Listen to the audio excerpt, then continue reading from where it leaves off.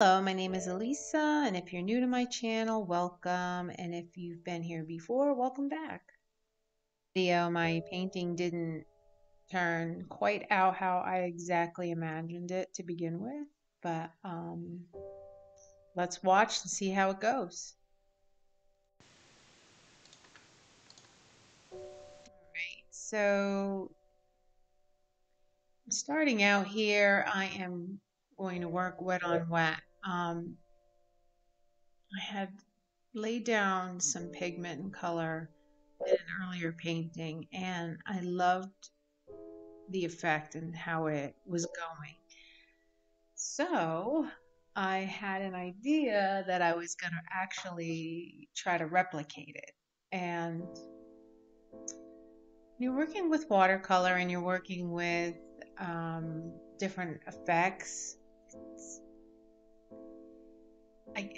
It's really hard to predict um, what's going to happen, especially working wet on wet like this. I mean, if I was doing a portrait or something like that, it's pretty easy, can be predicted. But when you're using a lot of water and you're letting it run all over the place, it's super hard. And so here I'm just, laying down some watercolor, some blues, and using a lot of water and a lot of pigment. And I'm actually picking up and tilting the board and adding more color and trying to see where this is going to go. I'm just dipping it more into pigment. Now I'm just flicking it on there, trying to create some texture. So when I tip the piece up sideways and tilt it in all different directions, the pigment starts to run all over the paper, which is what I wanted. So here I dipped my brush, cleaned off my brush, and I'm taking my brush and lifting the pigment up that I had put down. So you can still do that when it's wet. Can't do it after it's dried. So I went into some more pigment. I believe that is quinacridone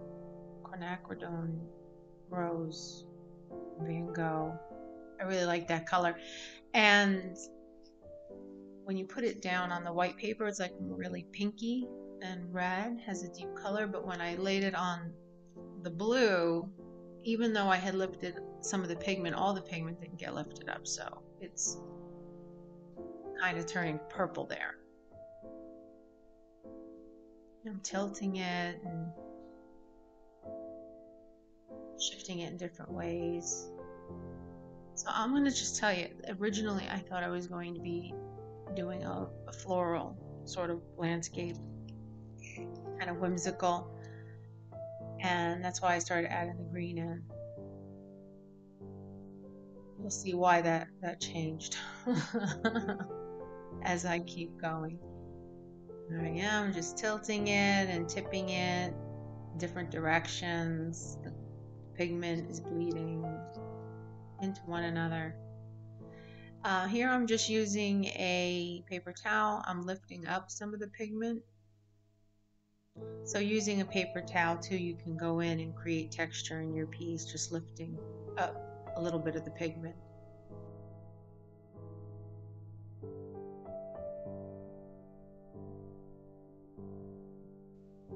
I'm just blending more blue in the top. Lots of water I'm using here. Not only that, I'm using a lot of dirty water. It's not even, I didn't even clean out my cup.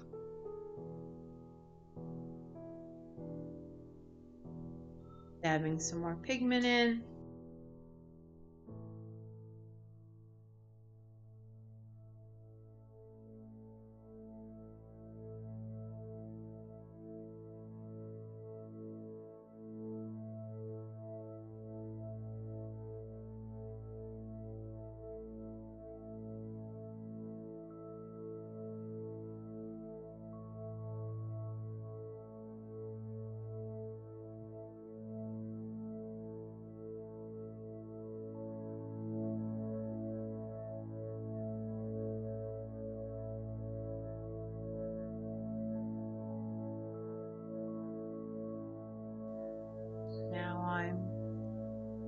trying to create this effect. So I am sprinkling salt over the piece. And I'm doing it really lightly and sporadically all over the piece. And the cool thing about this is you just never know what you're gonna get.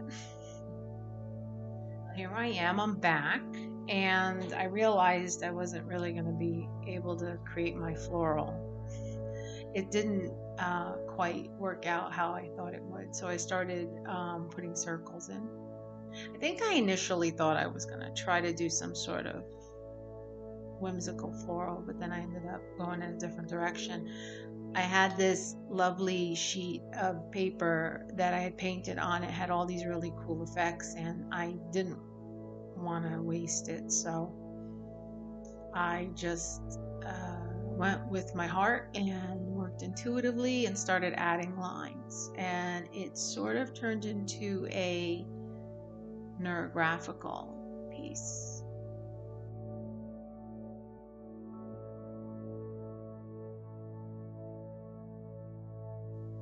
I just started adding lines and crisscrossing them and went with it.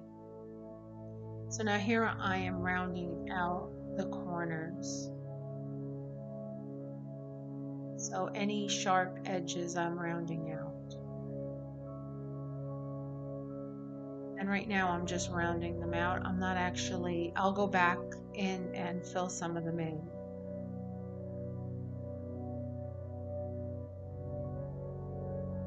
I don't show you the whole process because that part is rather boring.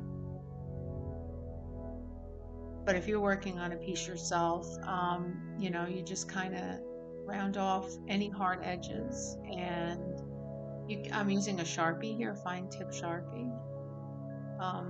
Any fine tip pen will do. Ink pen.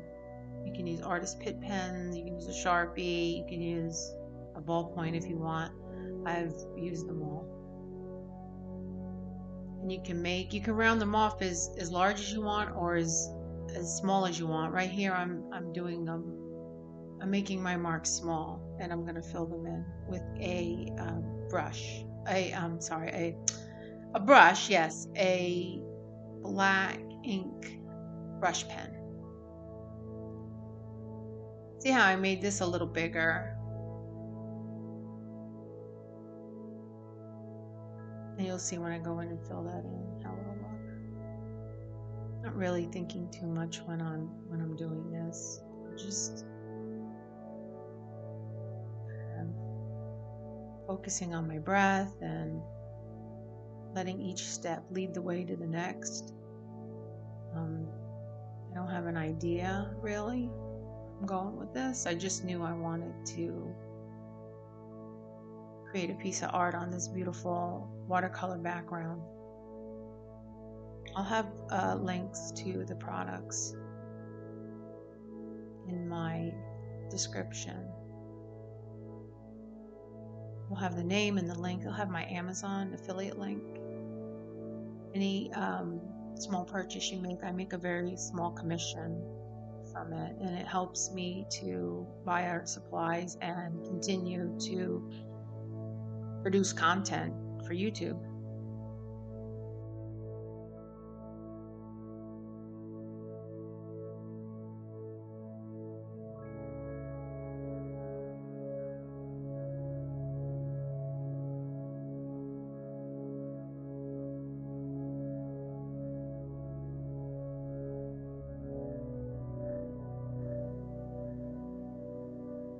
Well, I took out my circle template again. Sorry about the blurriness. Oh, and then let me apologize right now. I did not do my nails. They look horrible. They say artists have terrible hands. They have paint all over their hands. There's paint in their fingernails. There's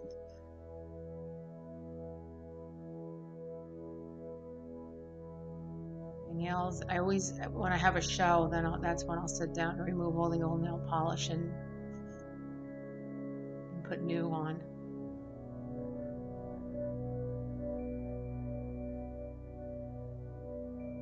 just using that brush pen to fill in the black,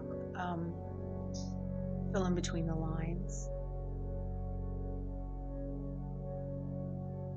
My hand is too close to the camera, and that's why it keeps coming in and out of focus. I apologize for that. You can still basically see what I'm doing. That I'm just filling in those where I had rounded out the edges.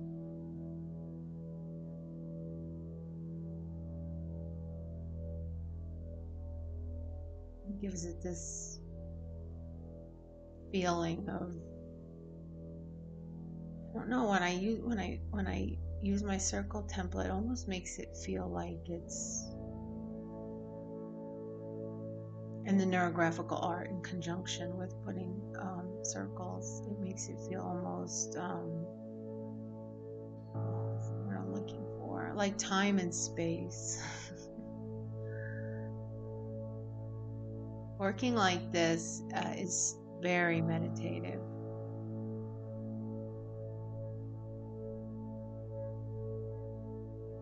When you're meditating, you're focusing on one thing. So in essence, this is like a meditation, because all your focus is on your brush and the paper and the pigments. I'll take a step back from time to time, see how it's going, what am I going to do next. But usually the ideas, once I get going, the ideas just come through automatically. I know exactly where I'm going to go. I'm using this. This is Van Gogh watercolor pigment. I'm almost out of all these. I had bought a pan set quite a while ago, and now most of the paint is almost out. And there are some of my favorite colors are in that set. So, I mean, I don't use all of them. So I think when I go to get new, I'm just going to buy tubes of the colors that I really like. And I like to mix the colors and the pigment together. So I put the blue down. So originally there was green there, and now I put the cerulean blue, and now I'm putting, I believe, quinacridone purple. I don't even know if I'm saying quinac. I think I am. Quinacridone. Anyways, the purple hue, I love it. I tend to always stay with the blues and the purples for some reason.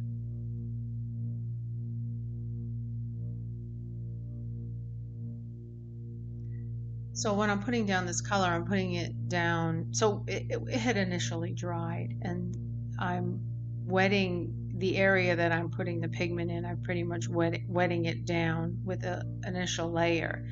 And then I'm going back and getting more pigment to make it deeper and make the color deeper. And I'm not coloring in everywhere.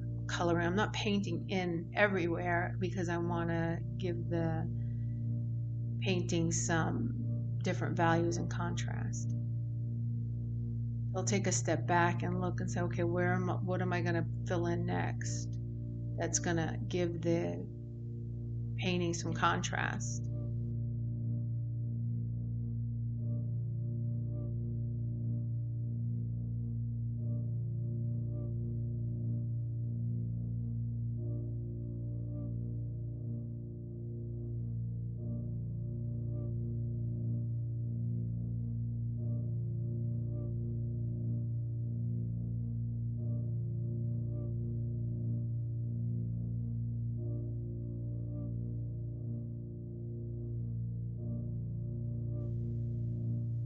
Some of the texture that I initially put down to show through, because when you use the salt with the watercolor, I'm really into that. I just love the effect it creates.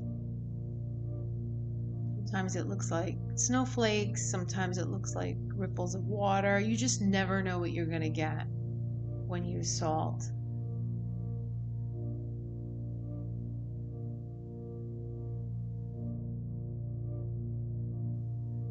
Also, I just thought I would mention it here. By the way, I do have a Facebook group. Uh, it's a just a little community that I'm trying to build, and you have to answer some questions in order to get into it. I want it to remain a sort of a sacred space for people. I want them to be able to come in and show their work, what they've been working on, without fear of being ridiculed or criticized, unless of course they want. I mean, criticism is good, constructive criticism is always good, but only if one asks for it. And everything that's talked about in the group stays in the group. So because I would just want to keep it a loving, sort of nurturing environment. So if that sounds like something you would be interested in, that's your vibe, feel free to join. I'll link it in the description. I would be happy to have you.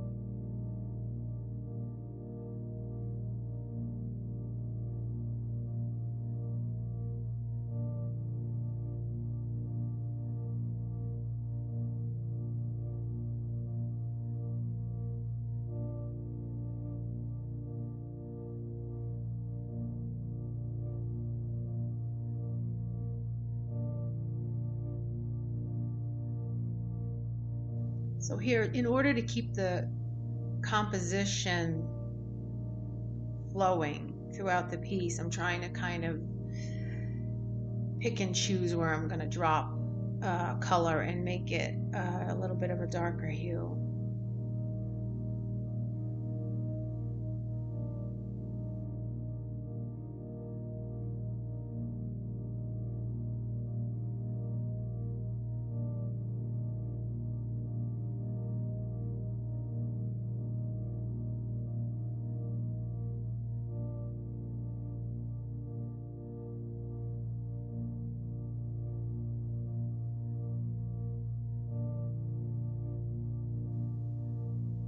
See, now over here, I've already made it darker on the lower left-hand corner, so I don't want to bring in too dark of a color above it. I want to bring in color, but I don't want to bring in a color to match, say, that color, because then it'll just look this big space there, like that looks like it's not supposed to be there.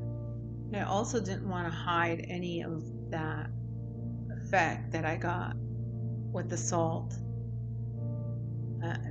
The background just came out so beautifully, I didn't want to cover it up. Well, too much anyway.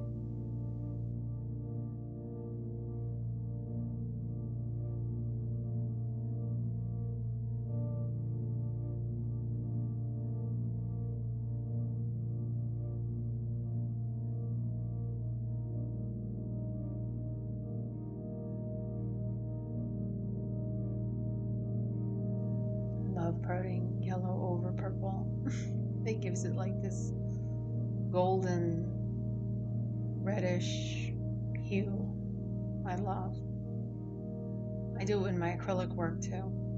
I'll layer purple and gold.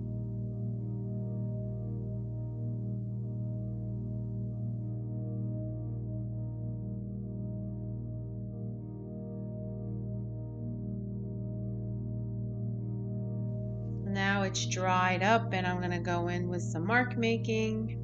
I'm just doing a little stippling here. I thought that this area was too dark and there wasn't enough contrast, so I went in and added some dots to just give that area around the sphere a little bit more contrast. Now I'm just fixing my line work here. went over a little bit with my watercolors.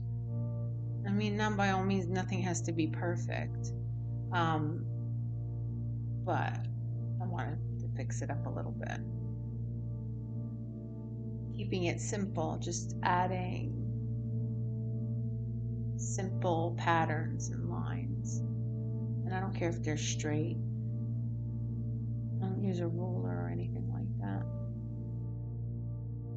Now I'm just going in and adding different patterns throughout the artwork. Different patterns and different marks. To kind of also darken the areas that are already dark, to give it even more contrast.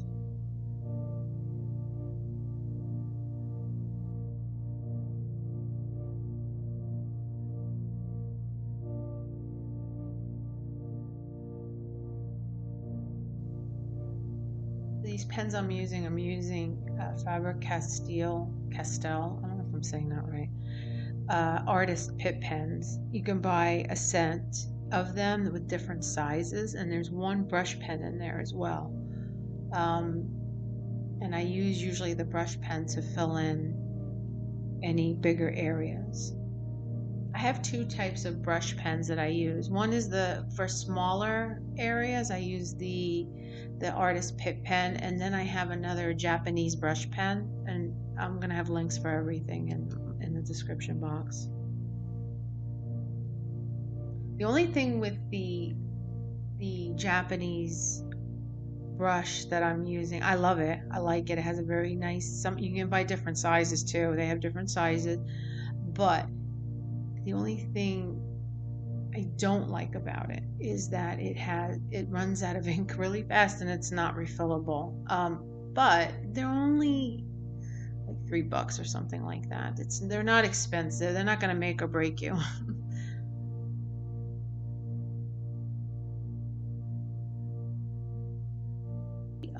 Those Japanese brush pens hold up pretty well on the watercolor paper. Just saying. So I had a couple of brush pens. There's one by Pigma. It works really, really good. Don't get me wrong, but it doesn't hold up on the water paper as well. After you've used it quite a few times, the tip of the brush goes a little too limp for my liking.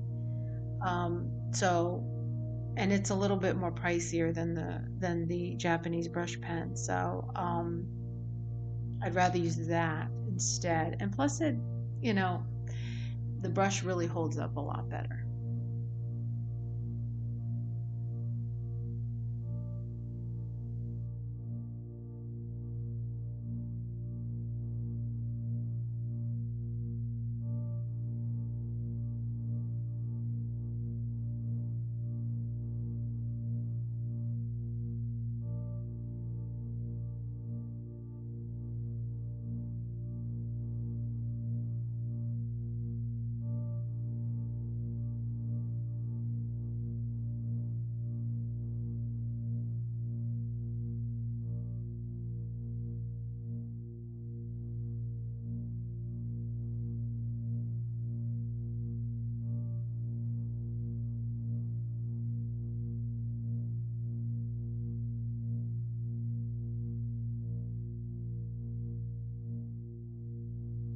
Just going in, making some more random marks.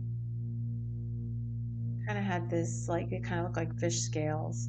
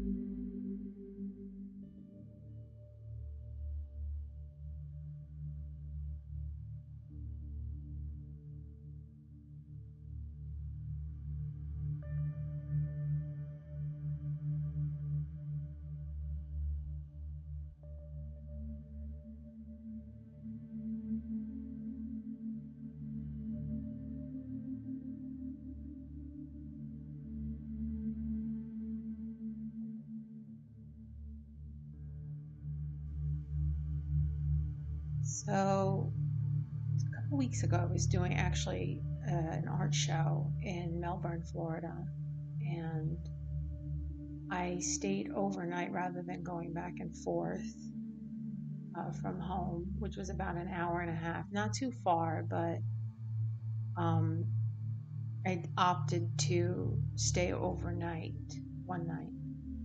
And I stayed at this lovely Airbnb, and I was hosted by a lovely woman, and she's also an artist. And she has this house, and because it was just me, she actually ended up staying in the house with me, which was nice because then I wasn't alone in this big house. But anyway, she was really close to the beach, and I decided in the morning, as I get up pretty early, I decided that I was going to walk to the beach. And even though I live in Stewart, Florida, not far from the beach, but still I'm a drive. Like I have to get in the car and go. But here it was nice. All I had to do was kind of roll out of bed, get dressed, and walk over there. And I had said the night before I was going to walk over there for sunrise. So in the morning, I got up, and I didn't have to even force myself to get up. I just woke up naturally, and I got dressed and walked over to the beach and sat there. First light, and I closed my eyes and I just focused on my breath. And I'd open my eyes from time to time and just look up into the sky, and it was just a beautiful morning, and it was somewhat overcast, but you could see the sun coming in up through the clouds, and all the clouds had this like luminous, like pinkish, silvery lining around them. And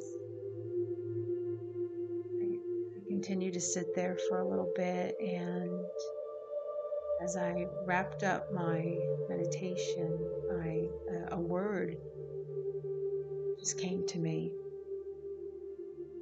and the word was ubiquitous.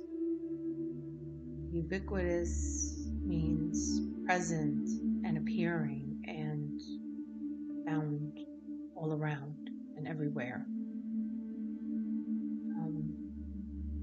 It just really hit me. It just really struck a chord with me. So I decided, like I said, I decided to include it in my painting. Thanks for joining me on this little journey. Don't forget to like and subscribe and hit the notification bell for more of my content. If you liked it, please leave any questions about the products that I used, or if you'd like to share anything with me and the community, please feel free to leave a comment in the comment section. And again, like I said earlier, I do have a private Facebook group that you can be a part of. It's a space where we foster a caring community of creatives who are all about supporting and lifting each other up. That's what we're all about. It's about healing the world through art. And take care, and I will catch you in the next one.